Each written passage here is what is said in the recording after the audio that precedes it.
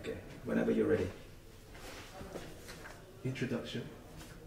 Okay, so I need to introduce myself. Yeah. Okay, I'm Charles Gordon, writer of Secrets of Empowerment, and yeah, I can silence that Right. part Yeah, as well. yeah, I want to start again. What happened was I saw a guy driving a Porsche at the time. It was a 944 Turbo. I remember it very, very well.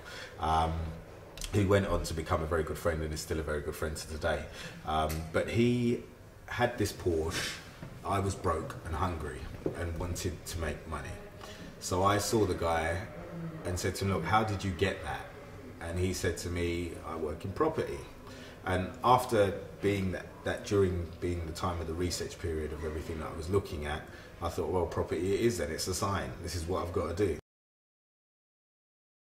A lot of people are governed by fear. We're controlled by fear. You wake up in the morning and, oh shit, if I don't pay my TV license, they're going to come and find me. If I don't pay my parking fine, they're going to come and get me.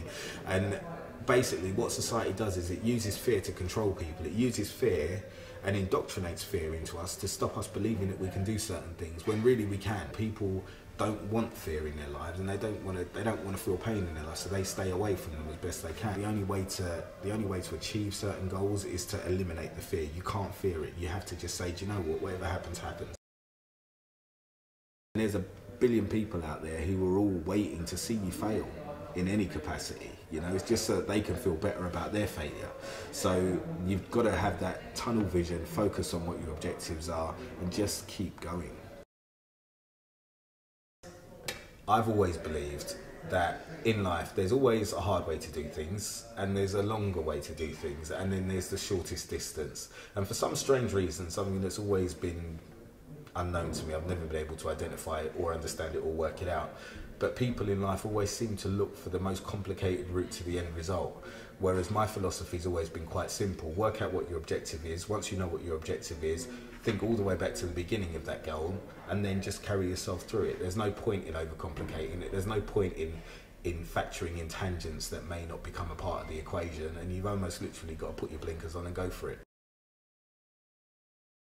So self-belief. I mean, self-belief for me is what's made it's made the whole journey possible, in the sense that from where I'm coming from, I don't believe I can fail at anything. And I don't know, as you're a child, I think when you see children, they come out of school and they've got that I can do anything philosophy, and as they go through life, it almost gets beaten out of them bit by bit, and they kind of lose their self-confidence, and by the time they get to 40 or 50 years old, they're a completely different animal to what they were when they were 19 or 20.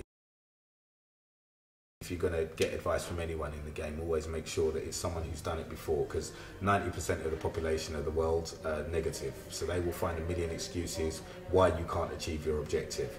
Whereas there's only 10% out there who are positive, and they're the ones that have been successful and have done things in the past. If you don't know, don't pretend to know. I think in life and everything, I mean, I've drawn reference to a section in the book there which says qualify your source of information, because what I found is that in life there's too many people that are prepared to give too much advice about things and, in fairness, don't actually have a clue. If you're prepared to sacrifice everything, then, you know, it's it could be fruitful and fun. So if I was to start again in business, what I'd do is I'd first look at a speculative business, a high-risk business which could potentially get me some money straight away and the highest possible return.